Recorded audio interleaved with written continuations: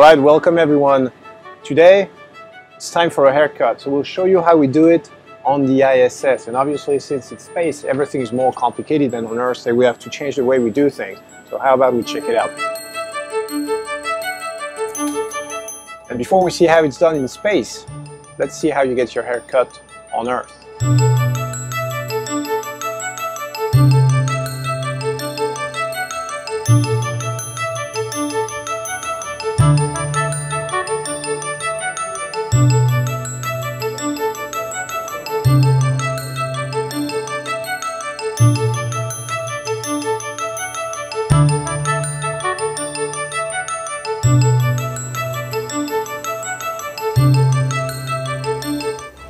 Alright, so to cut your hair in space, obviously as you can imagine, all the hair that just got cut would float away and get possibly into some other astronaut's eyes or into a science experiment, and we don't want that to happen. Actually, when we clean the filters, most of what we clean is hair and dead skin of human origin. So here's how it's done. We have our vacuum cleaner here. It's connected to the power.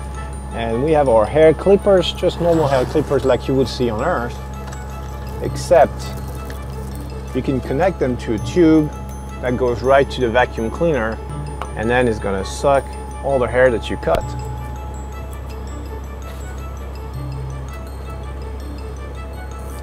Once it's done, you adjust your length, not too long, not too short. Check that you have batteries. It's working. Switch the vacuum cleaner on,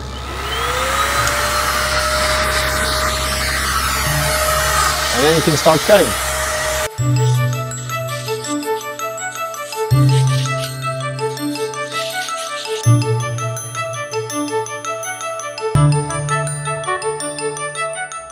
Alright, as you can see, total team effort to get a good haircut on the ISS. It's not always good, but the difference between a good and a bad haircut is a couple weeks, so that's good enough.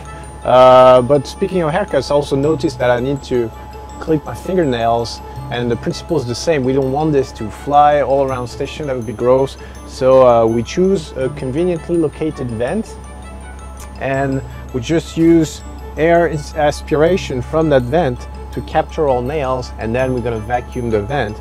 So as you can see, it's just a standard nail clipper.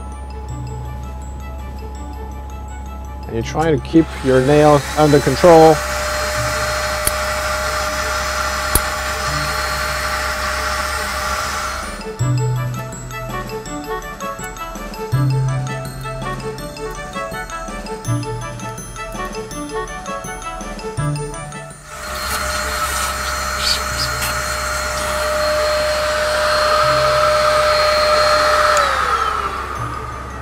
There you go. And now we're ready for a good Sunday on board the ISS.